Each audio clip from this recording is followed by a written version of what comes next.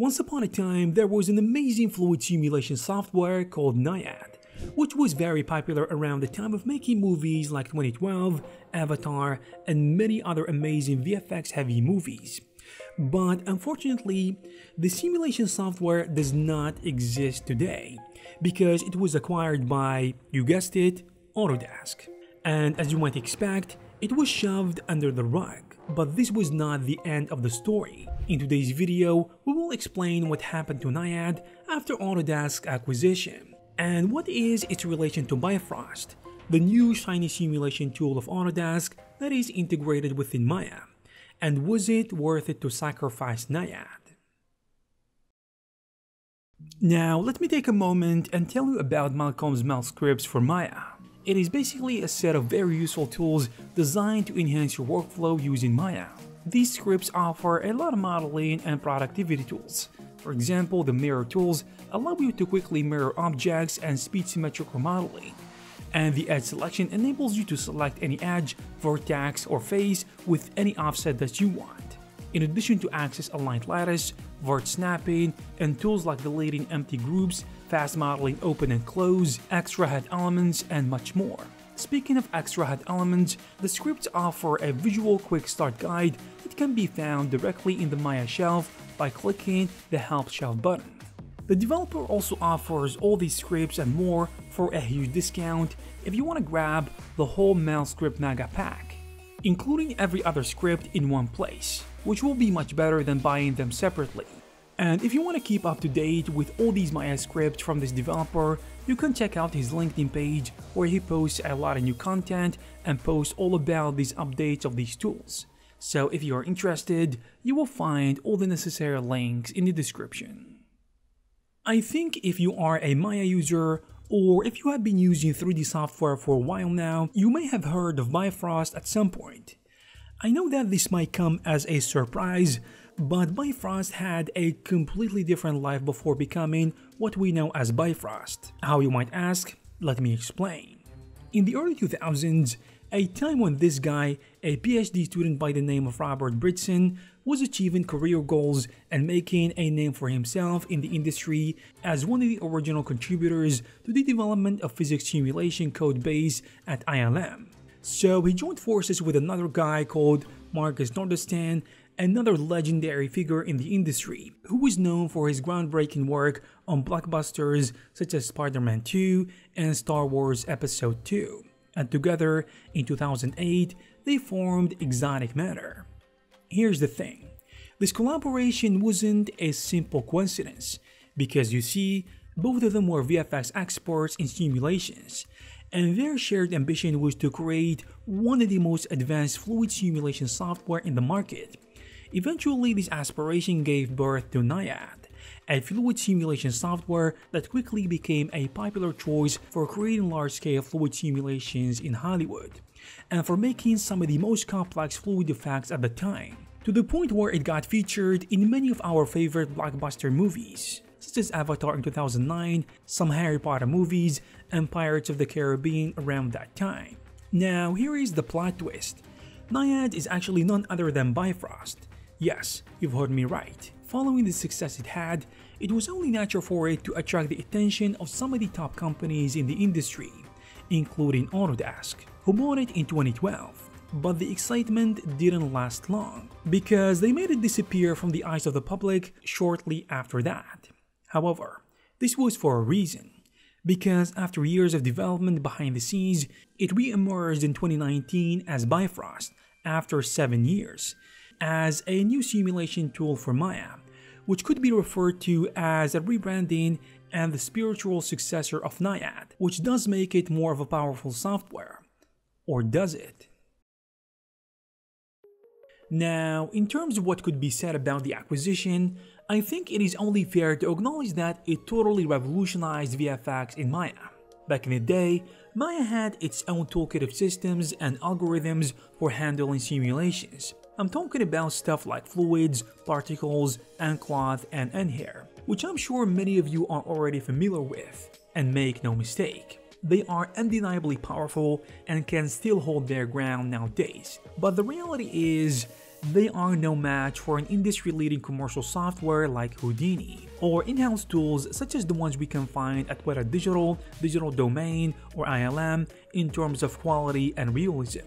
They also have different interfaces and workflows, and they are not compatible with each other. So, as a way to accelerate Autodesk research and development of simulation technology in visual effects, they acquired Naiad and relaunched it as Bifrost, their new way to create physically based simulations such as smoke, explosions, as well as procedural modeling, particles, and so on, with a set of advantages that weren't previously present in Maya.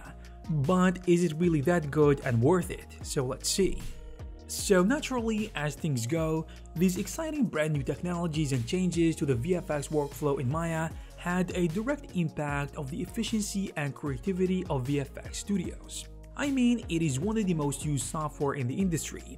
If you remember, one of the most appealing features of the software is the interactivity between the different types of elements and effects, as we said, which allows for more flexibility and a higher quality visual effects in general. This feature was especially used for MPC Film VFX studios, who had to create realistic ocean and water effects that had to interact with full CG ships and characters for the Pirates of the Caribbean Dead Men Tell No Tales, which made Bifrost a perfect solution for them, as it offers similar functionalities to the point where they even bothered to develop a new ocean toolkit that had a tighter integration to Autodesk Bifrost, just so that they could add it to their pipeline. Another area that made studios attracted to Bifrost is its instancing abilities, a technique in computer graphics to render identical or similar object in a scene. According to VFX supervisor Todd Akira from the Mile Studios, Bifrost has become useful in handling elements such as feather and garment simulations and foliage instancing for other commercials. He viewed it as a tool that would comfortably be added to the Mills pipeline due to this compatibility, and among many other reasons that make studios want to use it. Now, you might be wondering, if Bifrost is this good, then why do studios use plugins such as Fume Effects and Phoenix FD? Well, while Bifrost is a very capable tool on its own, and even though a studio have their own preferences, I believe it mainly boils down to the fact that these types of plugins are more specialized, whereas Bifrost is more of a general visual programming environment. This makes the other plugins better in specific tasks. For example, Fume Effects excels in the creation of smokes, explosions, and fire. However, I still see that as only a bonus personally, because the real deal in my perspective is how these plugins receive major updates. I don't want to sound controversial, but I think the development of Bifrost after its acquisition by Autodesk did not meet expectations. And while the acquisition and the very first years looked promising, I feel like Autodesk did not invest as much time in improving the tool afterwards, which was expected. This, ironically enough, is a common pattern of Autodesk's acquisition strategy, as they are accused of buying and then killing innovative software. For example, an effects artist with 15 years of experience said, Autodesk bought and killed Naiad, and they haven't done anything with the tech they destroyed, and it's not gonna go anywhere. While we can't speculate about the future or if Autodesk is gonna give up on the tool or not, it's worth mentioning that the recent updates of Bifrost have been lackluster, to say the least, as it could be seen in the last update of their video they have uploaded, where the only cool new addition I found was its new GPU way of rendering volumes. But if we compare to the sort of updates that software like Fume Effects and Phoenix FD are getting on the regular, or even Blender on a smaller level, the software isn't getting developed as much as we want it to be, or as it should at least, in my opinion. Now, the million-dollar question. Did Bifrost really satisfy the needs of VFX in the industry? Well, I would say it's generally a no, but there are cases where it did. Let me explain. The main reason for its failure to impact the industry was related to its delayed release after the acquisition, just like an effects artist summed it up really well. And he went saying, everybody was already on Houdini when it came out. They are at least 15 years behind. They have a smaller development team, and they are nowhere near the market saturation. Also, this is built on top of a platform, I mean Maya, that was never built for effects work. So basically Bifrost is relatively a new tool that does not offer all the built-in functions or functionalities to the same level of advanced software like Houdini. For example, Houdini has a wide range of advanced solvers such as Pyro, grains, wires, and crowds, as well as more procedural modeling and animation tools, in addition to motion graphics. However, this does not mean that Bifrost is completely inferior, as it is still widely used in the industry and has a role in the professional pipelines of studios. For example, Platinum Games often use Bifrost for procedural city generation, and some movies like Pirates of the Caribbean, Dead Men Tell No Tales have used Bifrost to a certain extent. So if the question is it gonna satisfy certain needs of studios?